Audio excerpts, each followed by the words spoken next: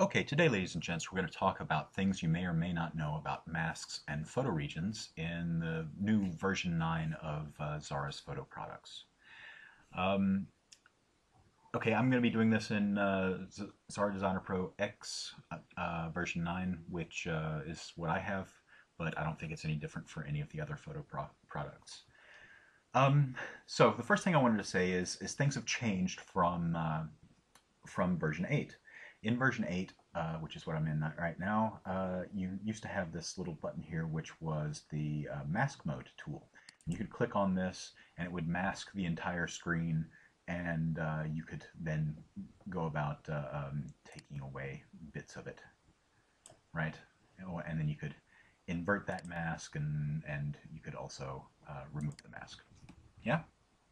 So that's the way things used to work. They don't work like that anymore. That mask mode tool is no longer in existence in version 9. The way you create masks is now different, and I'm going to go over that in just a second. But I just wanted to show you that mask mode tool is no longer in the customized key shortcut, so it's not there. And there's also no longer a button for it in the button palette. So it is completely gone, but that doesn't mean that the functionality is not there anymore. In fact, the functionality has been enhanced. Now you have not only masks, but also photo regions. And photo regions and masks are basically inversions of each other. So let's go down here to this tool and talk about them. Well, first of all, let me explain the difference between a mask and a photo region, right? For a mask, you create an area that you want to protect from an operation. If you remember my last tutorial on the use of masks, if you remember, pink is protected. That's the kind of the way you can remember it. Pink is protected for a mask when you're going to do an operation. Regions are the exact opposite. Regions are an area that you select for an operation. So if you only want to apply something to a specific operation, then you can use a region. So let's go over the tools. This is the Mask and Region tool flyout, and it consists of a few different tools, right? The first one is this Region Painter tool. You can press Alt F3 to get to it, and it works just like any other painter. You have nib sizes, and you can paint over things, and that's the area that you're going to affect, right? This region that you have selected. I'm going to clear that. Then you also have this Freehand region tool for drawing. It works a lot like or exactly like the Freehand and brush tool. You can also press and hold Shift to erase your line when you're drawing something. But basically, if you wanted to come down here and go along this edge, something like that, up here to the top and back over here, and you can just let go at the end, and it'll connect the line. That's another way you could draw a region was with that tool. I'm going to clear that for now, and then you have this rectangle region tool, which is for just drawing a rectangle. Works just like the rectangle tool in the shapes. Okay, and this is the region that you would be selected to make your changes to. So I'm going to clear that, and then we have for masks, we have this Mask Painter tool, which works in the exact opposite way, right? So if this is the bit that I wanted to protect down here, this bottom piece, I could paint over that, right? And this works just like the Painter tool. You can hold down Shift here to erase bits of it, right? If you wanted to. This isn't particularly necessary because it's it's not part of the picture, but you can do that. You can hold down the Shift key to do that. It works that way for the Reagent Painter tool as well. Both of those you can hold down Shift to erase pieces that you've drawn too much of. And then you have show the masker region, invert masker region. So if I click on that, it just inverts it, right? You also have these buttons up here for clearing and inverting. And the last one is this clear mask or region. Yeah.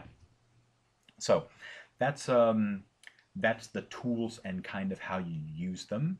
Um, the uh, the functions of these haven't changed. So if you've seen my last tutorial and I went over all the different things you could do with these, you can use these you know, slice shapes and things like that with these. You can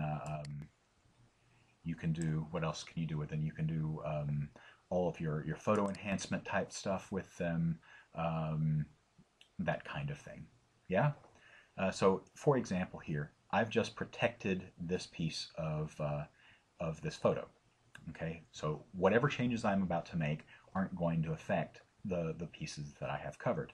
But I do want to make these changes to here. So say I wanted to leave this in focus and kind of haze out the back, make it less sharp, less in focus. I could go to my sharpen tool, sharpen or blur, and I can decrease the sharpness or increase the blur. And when I'm done, you can see that the foreground is very sharp and the background is not so sharp. I'm sorry about that. Quite easy tools to use. You can come up with a million and one different things for imagining how to use them. Let's see. With this one here, this is a picture of a tornado that that was kind of near my house back in Texas, and I wanted to show you a way that you could. I've basically protected all of the photo except for the clouds. Let me just I'll take off the show the mask. There's the photo in and of itself, and I'm going to bring it back. And what I wanted to do here was make this even more ominous looking by darkening that up. So I've protected this area, and all I'm going to do is set the darkness of the photo a little bit more, right? Give it a less brightness, and you can see that that turned even darker. And if I press the compare button, I can toggle back and forth, and you can see that that looks a little bit more ominous. Now, I didn't get these edges quite right. You can kind of see almost a line here. One thing that you can still do here, by the way, is you can use this feathering tool, and you can feather that in a little bit, and it looks not so sharp a line anymore. Yeah? All right, so that's something else you can do with it. Let's see, what else? You may have noticed here that, that while there is a painter, a freehand region, and a rectangle tool for the regions, there's only a painter tool for the masks. But that doesn't mean you can't use other things. For example, any shape that you create, right? Whether it's just a circle, right? I can delete that, or I could have copied it either way. And as long as I select a mask tool and I press Control-Shift-V to paste it in place, look, it comes up right where you had it before. And you can use that as a mask. This works for any kind of shape that you can create. For example, I've created a slightly irreverent shape here, and I'm going to press Control-C to copy it and go into this right here, and if I press Control-Shift-V, there's my, oh, I'm sorry, I didn't do that right. I didn't have my mask tool selected. You have to have a mask tool selected to have it appear on the mask layer. But with the mask tool selected, press Control-Shift-V, and there you go. It's appeared as a mask on the mask layer. So that's it. Those are the major differences. I've gone way over time on this, so I'm sorry that it's been a long tutorial, but I hope you found it useful and understand a bit better the differences between the two. And we'll come back and visit us again next time. But I just remember one slightly different thing. One reason I personally like using the masks better than the regions is oh, look at that, you can convert one from a mask to a region. That's interesting. I didn't even know that. So I just found out something new. But if you set this up as a region and you tell it you want to invert it, so I'm going to click this invert mask region, there's not really much to tell you that it got inverted. I mean, you see this line that goes around this, but if you were working at a much higher zoom, for example, you might not see the edges of the photo to see that that this has been made part of the region. It's so much easier to see with a mask. But you know, that's just me. You can do whatever you want, and you have the information that you need. I hope you found it useful, and we'll come back and see us again next time.